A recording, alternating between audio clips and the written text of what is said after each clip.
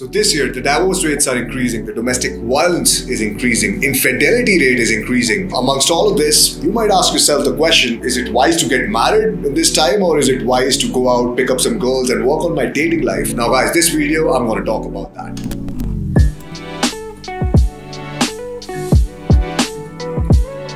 First of all, I want to share some of my personal experience. Now, of course, multiple men who've gone through a divorce, messy breakup, infidelity and all of that. And what I've realized is because of the abundance and because of the technology making everything easier, infidelity rates, domestic violence, divorce rates are increasing because now dating is not a very big deal. There's not a barrier to entry. All you need to do is download an application on your phone. Their application for guys who want to cheat on their wives, their application for that kind of things as well. Their application if you want to hook up with someone, there's an application. If you just want to meet someone, go out and do whatever. So as the technology has improved, dating has become way more easier and convenient. And because of that, in today's world, it is creating an impact. Now, if you think about the statistics, alright, there's only 1% of marriages that end up in divorce. But these statistics are not always right because at the end of the day, there's so many women and men in bad relationships stuck together because of the social conditioning. That's when the domestic violence happens. That's when the infidelity happens because they cannot leave each other because of the parental pressure, the societal pressure, the social conditioning. So they cannot leave each other, right? But the divorce rate statistically is just 1% and it's increasing by 50%,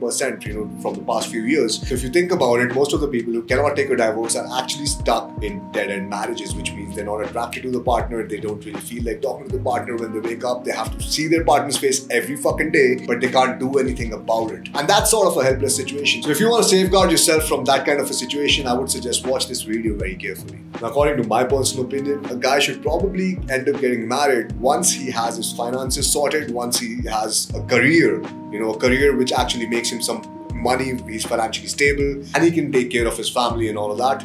Of course, the right age, I think, would differ from person to person, from place to place, because at the end of the day, the mindset of the people really do matter. And, maybe you're a person who is well settled at the age of 23, 24. I would not suggest getting married at that time, because at that time, you don't know what compatibility is. You meet the first woman who's giving you good reactions, you get attracted to her, and you think, okay, this is going to work out for the good, but you really don't know what compatibility is. So I would suggest, and guys, this is just my opinion. Everyone is entitled to have an opinion, and my opinion is the guy should get married when he's 35. Personally, that's something that I'm going to do. Maybe get married at 33, 35 and find a really attractive girl who's 26, 27 of that age and probably settle down with her. But at the end of the day, there are multiple variable factors which will come into play, and I'll tell you about that. Now, the first thing is, how is your lifestyle like? If your lifestyle is like you're sitting at home, you're jerking off, you're not doing anything, maybe you're working, you're doing a job, you're going to your job, you're coming back, after coming back, you're just putting on some Netflix and you're just relaxing, having a beer and chilling at home, then I think marriage is a good option for you, because at the end of the day, if you're not taking any action in your dating life,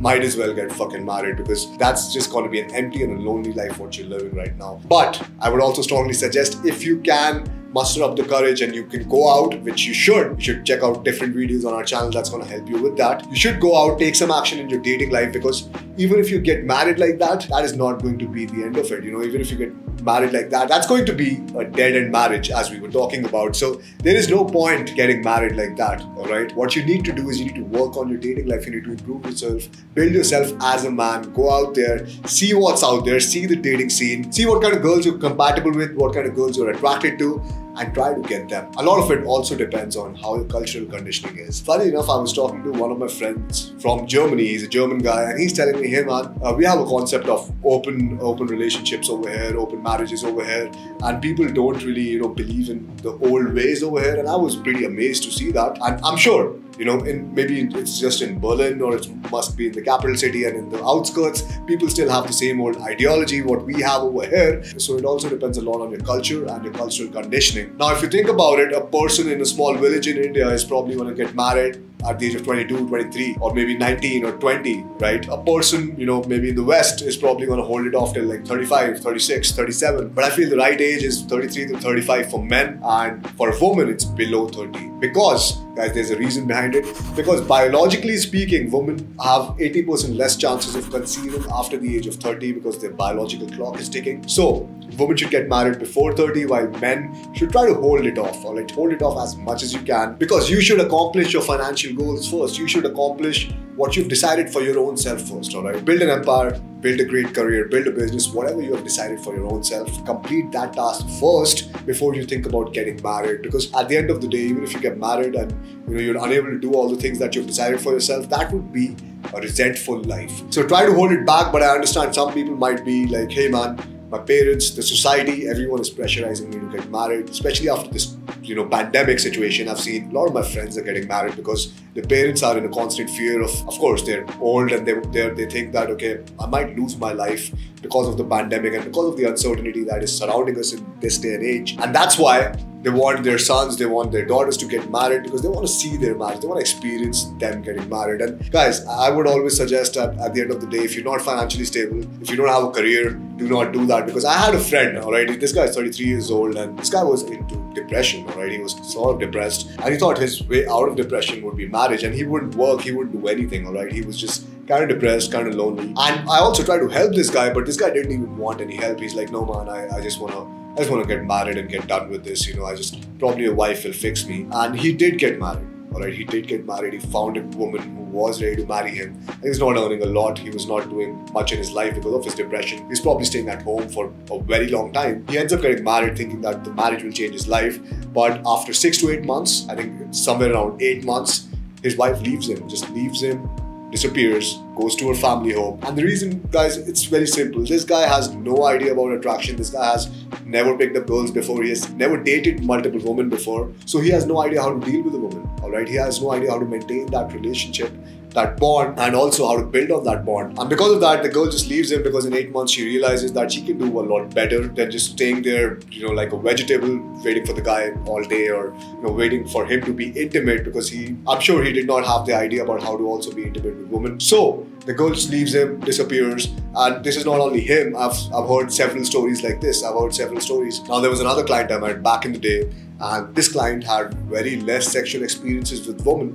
And his wife, funny enough, she had a couple of more sexual experiences with men. So this guy was actually kind of pissed. He judged his wife, and because of the social conditioning that how can she do that? How can she hook up with more guys than how I can hook up with girls? He just started judging himself, and because of that, he took a program. He came on a boot camp. I didn't know he was married because we generally don't do that. So he came on a boot camp because he wanted to have more sexual experiences than his wife. And guys, if you're getting into a marriage, guys, think about this. This should not be on the top of your head, because this is a recipe for a failed marriage, alright? So this should not be at the top of your head that, hey, listen, don't get married. If you think like this, do not get married. Just go out there, fuck a bunch of women, have attractive girlfriends, and live your life, man. You don't have to get married, alright? That's just the social conditioning that we have been brought up with, that it's a settled life. What is a settled life? Now the term settled, we have inculcated that with marriage. Like, okay, I'll be settled when I have a wife, I have some kids, I have my own house. And guys, that is all the bullshit that society has taught you, right? What is settled at the end of the day? Settled is probably, when you're living happily, when you can financially support yourself, and you're living independently, you're not, dependent on anyone. And I think that is settled. So don't think that,